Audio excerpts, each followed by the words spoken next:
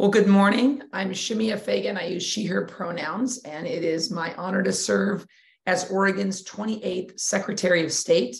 My mission as Oregon's Secretary of State is to build trust between the people of Oregon and their state government so that our public services can make a positive difference in people's everyday lives. And as Oregon's chief auditor, I know that our audits division is one of the most powerful tools that we have to fulfill that mission by making sure that Oregon's limited public resources are making the biggest difference possible in the lives of Oregonians who need them most. Today, we're releasing an audit of the Oregon Broadband Office that examines how this agency can equitably and effectively use federal dollars to make sure every Oregonian is able to get online. Now, when you think, sorry for my voice, as many of you probably heard me say, I coach youth basketball. So I am constantly this time of year losing my voice a little bit. So thank you for bearing with me. Many of you may hear high-speed internet, and you might picture me Googling the women's college basketball rankings every week. And it's true, I do that for fun.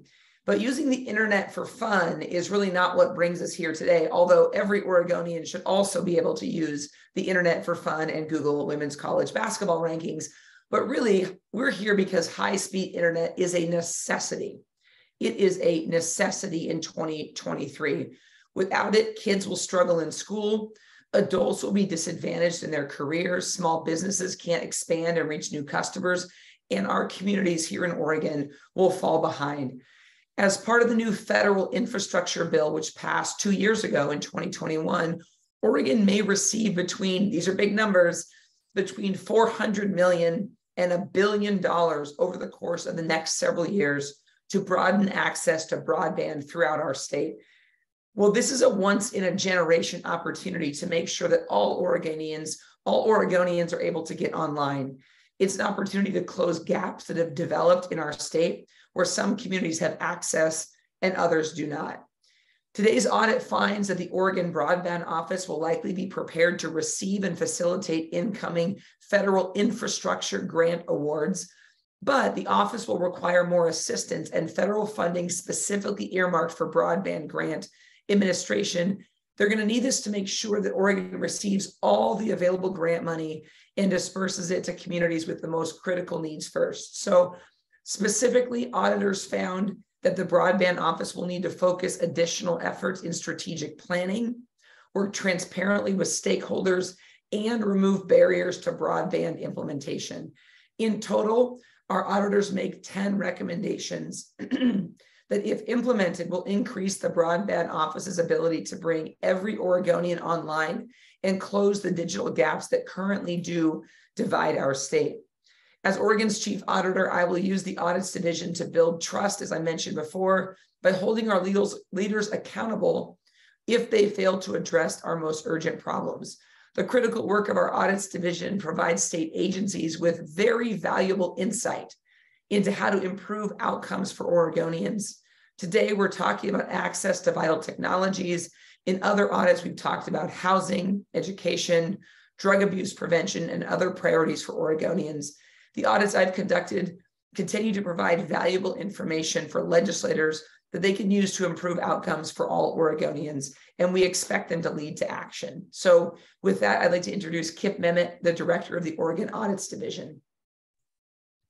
Good morning, everybody. My name, as the Secretary said, Kip Memmott. I'm the Audit Director for Secretary of State. Pronouns are he and his. And I want to just thank the Secretary, as always, for great comments and support of this audit work we're doing here. And also thank of the media.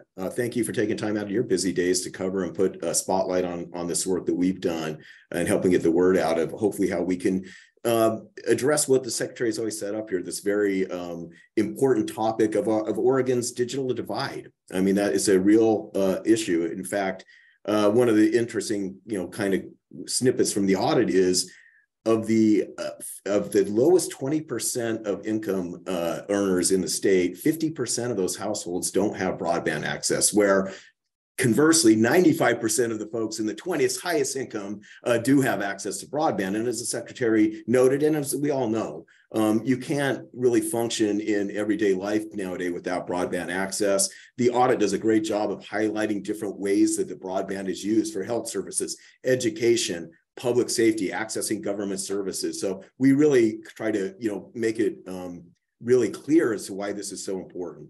I want to note, and before I turn it over to Ben for Q&A and recognize the team as well, that Broadband Office has been doing a great job. They're working, as we noted. Oregon's off to a slow start. That's pretty much what the report says. But both the legislature and the department have taken action. We're staffing up. We're getting there, but we are behind. And we've had some significant consequences because of that. But I do want to kind of put that positive push out to the public that, we're showing progress. There's more investment coming, both by the state and, as the secretary mentioned, in the federal space as well. So we have a real opportunity here. And so we're excited about this. And in my closing comment here of thanking and recognizing the agency and their personnel, leadership and personnel for cooperating and helping us out with this audit is that, and agreeing with all of our recommendations, is that we really do feel really confident that we're going to be able to make strides here as a state. But there's a lot of work to do.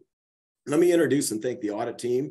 It was included Teresa Furnish, who is our deputy director, Erica Ungern, who was the audit manager, Matt Owens, the audit lead, Sheila Faulkner, and Jeff Watson staffed the audit. And now I'll turn it back over to you, Ben, for some Q&A. And again, thank you for your attention on this report.